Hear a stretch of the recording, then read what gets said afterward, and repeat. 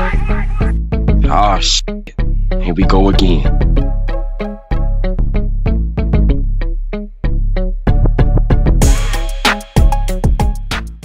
So he like, please, man, please. Can y'all please get Donta, please? Please get Donta. So Al, Tarty, and this other dude named J-Rod, not J-Rock, I'm talking about J-Rod.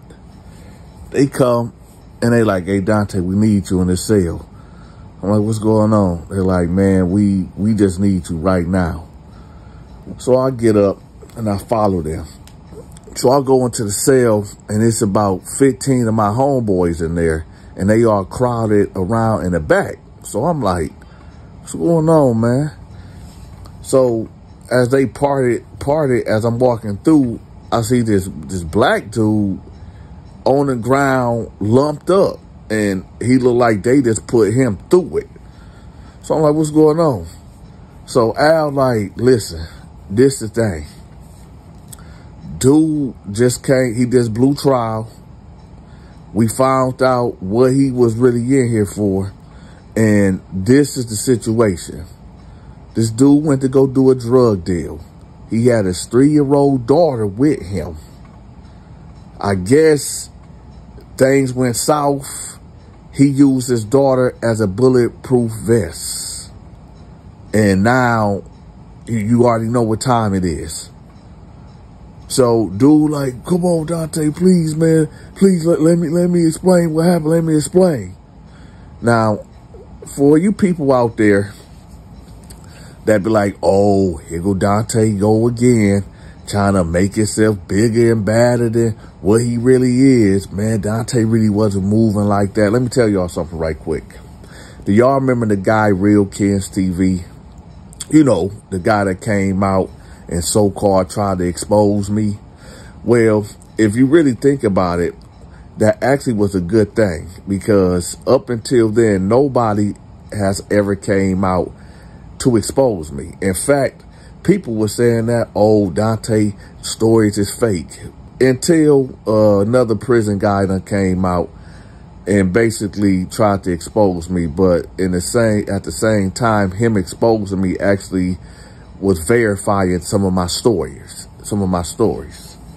So this story right here, he'll be able to verify this one too, because he knows about this one, because some of his people was locked up with me at this time. So anyway, so they're like, no, we ain't trying to hear that. We ain't trying to hear that. The only reason why we even got Donta, because I had a set of rules that you are innocent until proven guilty, right? And even though the judge, so this is what you call kangaroo court.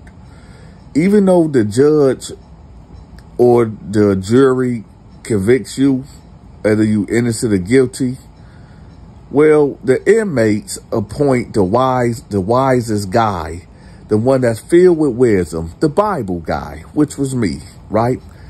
The enforcer guy that will enforce certain prison rules on inmates that violate the structure and the order what we got going on, right? And I was that guy.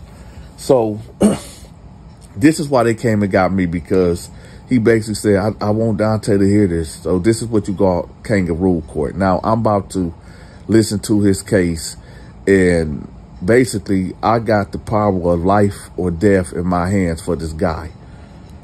So I sit down on the desk and I'm like, so what happened? So Al stand him up, right? And then Tarty punch him dead in the stomach. I say, yo, y'all chill. I got this. So he like, man, listen, I said, so what, tell me what happened from the beginning. Now listen, y'all, I'm gonna make this story short, okay? It's gonna be only about 2 minutes, so I ain't gonna be long-winded. Here you go. So, remember y'all, I said 2 minutes. So anyway, he like, okay, so somebody called me and I went to go get some drugs. And I called my baby mama and I told her that she need to watch our daughter. So my baby mama was going out to the club and she just turned the phone off, and I ain't had nobody to watch our daughter. So I basically took her with me. I said, okay, keep going. And he was like, okay. So I end up meeting this dude behind the school, and, something just didn't seem right. But I just continued. I just got out the car with the money. I said, all right. So he said, when I got out the car with the money, I noticed it was 3 other guys. Then when it only supposed to have been him, but I noticed it was 3 other guys when I was coming up. So I went back because I thought that maybe if they see me with my daughter, that they won't do nothing to me, right? When he said that, Al lost it. Al just snuffed him. I looked at my other homeboys to like, yo, grab Al, man. Get Al out of here. So Al really trying to get that dude, and some of my other homies, they grabbing Al and get him out the cell. I said, keep going. He like, okay. So basically, I got my daughter, and, I had it in my arms, and, I had a grocery bag for the money, to get him. So next thing you know, when I get up on them, they like, what's up, man? Who is this? And he like, oh, this my daughter, man. This my daughter. So they like, why would you bring your daughter anyway, man? You got the money? He like, yeah, it's right here. And he like, do y'all got the drugs? And it was like, yeah, this was over here. And he was like, well, can y'all give it to me? And when he said that, one of the guys upped it. And when he upped it, he upped the gun. And he was like, nah, run it. Run all that right now. So he said when the guy, now, he had his daughter in his left arm. He said he had his daughter in his left arm.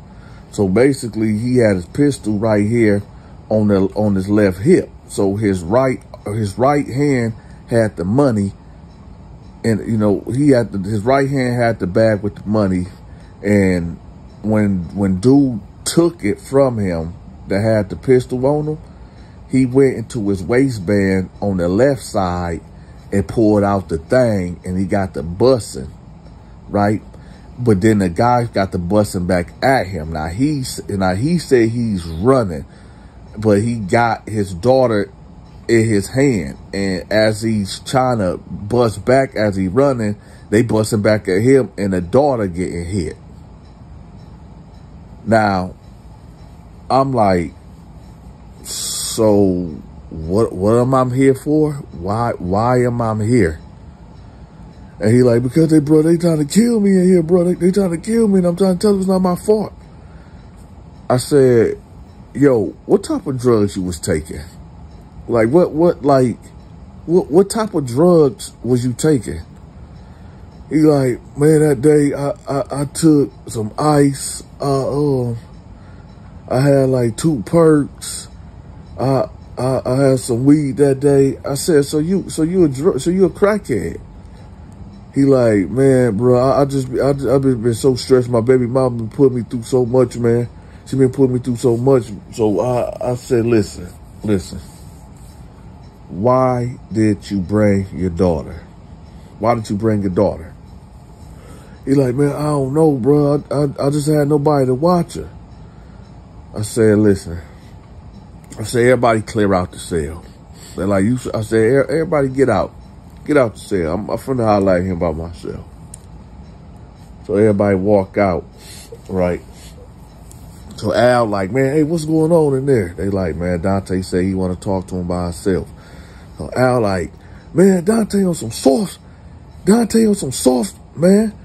So you got some of the homies trying to quiet Al down. He like, no, man. No, he always trying to be forgiving, man. F all that, man. F that. I want to get at him. So I leave. I say, hold up. And I pop out the cell. I'm like, what you say, Al? He like, man, why you trying to show that dude mercy, man? You heard what he said? I said, Al, chill out. Now, Al was my number 2, right? I knew Al. Let me give y'all a quick history about Al for the people that don't know. Number 1, Al was the only one in tall T that could pull that off of me. You know what I mean? Them two was the only two. Even Homicide couldn't get that off on me, right?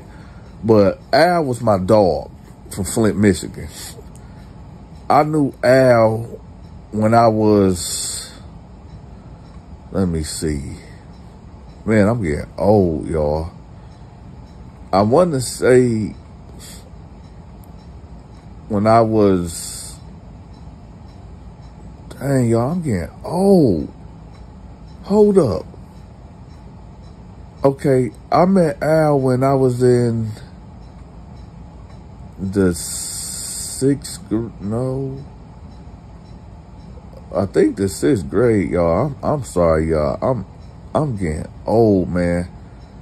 So I met Al in the, matter of fact, I'm gonna give y'all a side story. Sorry, y'all. This is how I met Al. So I was going to Northwestern Edison, right? This is when, was it? Hold up, y'all. Hold up. In the meantime, while I'm trying to get it together, y'all hit the like button for me right quick. But, dang. In the 6th grade, I got there. Boom, boom, boom. Boom. Okay, the 7th grade, I met, no. Yes. My bad, y'all. I'm sorry. I'm not stalling the story. I'm just really thinking. Okay, we're just going to say I met Al in the 6th grade. So I knew Al since I was 12 years old, I believe. Yeah, I think I was about 12. So I knew Al from, okay, so the story went like this. When I went to Northwestern in the 6th grade, this is when they first made it Edison in Flint, Michigan, right? I end up meeting this dude named Mark Woodward. Mark Woodward stayed literally around the corner from me, and me and him was like real cool. We was friends. Now, even though me and Mark stayed in the hood, I stayed on, he stayed on Van Wagner and I stayed on Edmond Street. And we literally stayed right behind each other, kind of. And even though we stayed in the hood, Mark ended up getting the PlayStation 2. Like when the PlayStation 2 first came out and Grand Theft Auto 3 came out. Y'all remember that back in the day when Grand Theft Auto 3 came out? So I used to go to Mark's house every day and play Grand Theft Auto 3. And that's how me and Mark met. So Al, like, okay, so in school, it was me, this dude named Jarrell, this dude named, me, Jarrell, this dude named Anthony, this dude named, Terry, and Mark. We used to all blaze. And what blaze is, I don't know what y'all call it in y'all city. Blaze is basically when you talking about somebody. You know, in the South, they call it capping or joning. You know what I'm saying? Matter of fact, in the comment section, let me know what y'all call it in y'all city when people, you know, ragging on each other, talking about each other. So we was really good at that. Like, we was really good. So whenever we're here, that there's somebody, you know, in the school that was really good at blazing, we'd go find them and we'd try to get at them. You know what I'm saying? If you don't know about Northwestern Edison, Northwestern was one of the biggest high schools in Flint, Michigan. But when Edison took over it, they put like middle school in there, like 6th, 7th, and 8th grade, and they divided the school. So you got 6th, 7th, 8th grade, which is the side I was on, and then you got 9th, 10th, 11th, and 12th grade for the high school side. So they had to divide it. So we found out that they were talking about there's a guy in there that can blaze really good. And they said his name was Al. So me, Jarrell, Terry and I think Anthony was with us, and we went to go find him. And when we found him, yo, Al was a beast. But here's the thing about Al. Al had a missing tooth in the front in the 9th grade. That's right. Al had a missing tooth in the front, right in the front of his grill.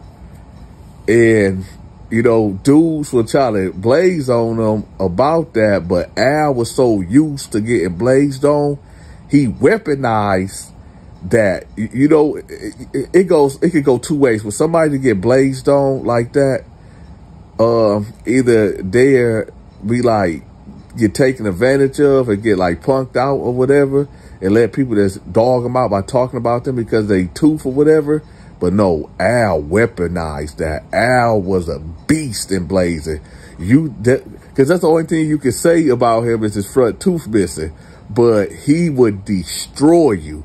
And when we got up on Al and I realized who he was, man, I was on him. We was on him and he ripped us to shreds. Now, me and Al it basically came down to just me and Al. And if anybody in Flint, Michigan, know me or Al, they know exactly what I'm talking about. So me and Al just going back and forth. You know, we got a crowd watching and we just going back and forth. Neither one of us losing. But then eventually I run out of jokes, right? And, you know, the security come because they think it's a fight about to happen, or a fight going on. But it's just us blazing. So we end up dispersing, whatever. So I'm going to give Al that win.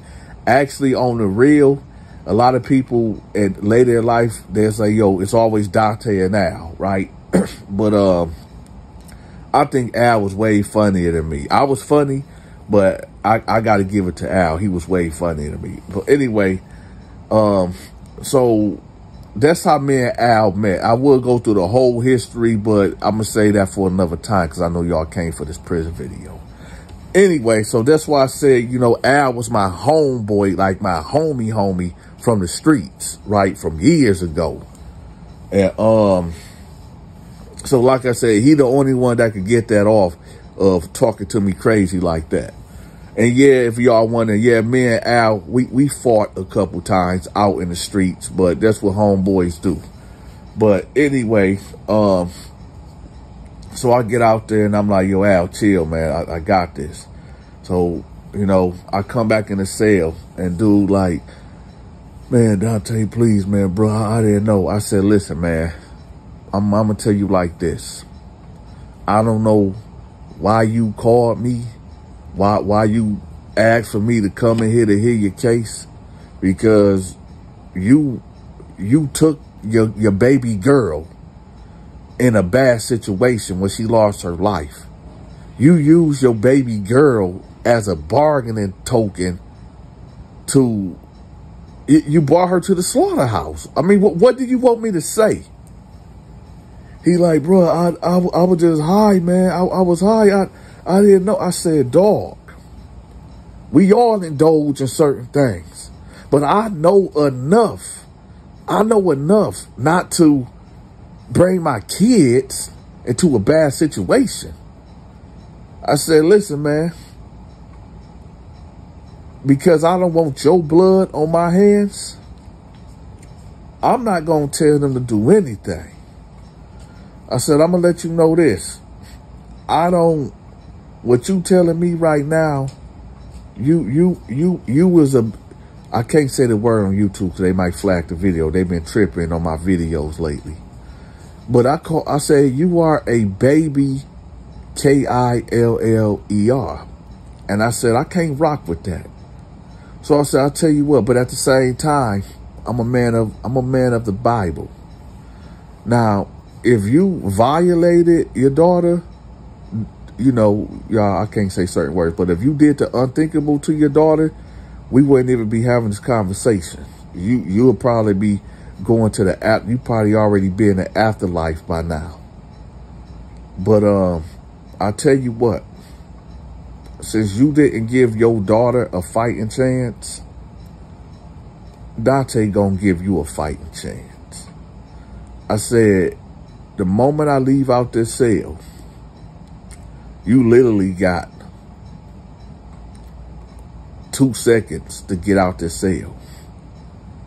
If you can get through all of them and get to the guards, then I guess I'm gonna let them know that, you know, to spare your life. But if you can't get through them, like your daughter couldn't get through them bullets, it is what it is. So he's like, wait, what you mean? I said, when I leave out this cell, I'm gonna let them know that if you can get through them and you can get to the guards, then you got your life. If not, then it's like, I'm out. He's like, oh, please, man, don't do that, man. I can't do that. I say, and your daughter couldn't do it neither. So then I walked out. I said, y'all, check this out. I'm gonna leave it up to y'all. If he can't, and Al like, yeah. Al tried to get in the cell. I said, no, hold on, y'all, hold up. If he can get out of this cell, when y'all go in this cell, then let him be. And y'all take it how y'all want. I just walked off. I'm going to end it right there. Because there's no statute of limitation for taking somebody's life. Some of my homies are still locked up. Now, I'm not going to say, I'm going to put this in the air, make it real mysterious for y'all. But I'm not going to say if he made it out that safe, if he made it out of that cell to get to the guards to keep his life. And I'm not going to tell y'all if he didn't. Now, y'all can do your research. In fact, y'all can go over there and go bombard Real Ken's TV channel and ask him, because he'll be able to tell y'all that answer. And like I said, the whole moral of me telling y'all this story is because I realize that there are a lot of misguided young people out here, young adults, kids raising kids. And, you know, what makes you think, what possessed this guy to take his daughter to a drug deal? What possessed this guy to take his daughter to a drug deal? And then take her, look, I'm not even going to say I could see if he left her in the car. But this man took his daughter under the assumption that these guys would show him mercy because they see him with his daughter. Come on, y'all. Listen, y'all.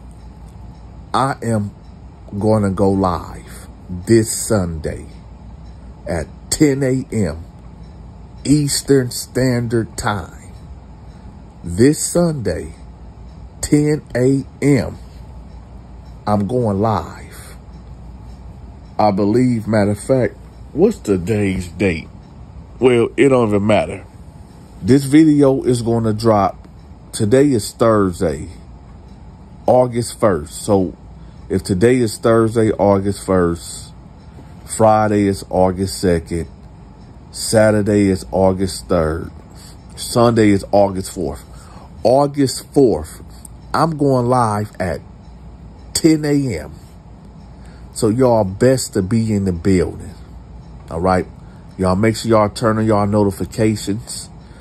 Matter of fact, I'm going to have the link to the live pinned in the comment section. So y'all just click on it and y'all just get ready for the show.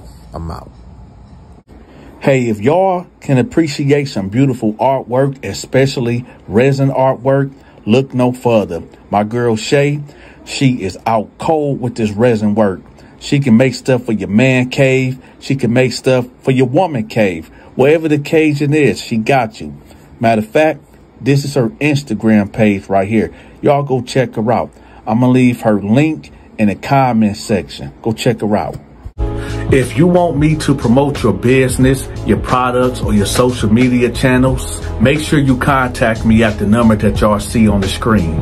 Also, this is the new official Cash App for the Donta Show Network.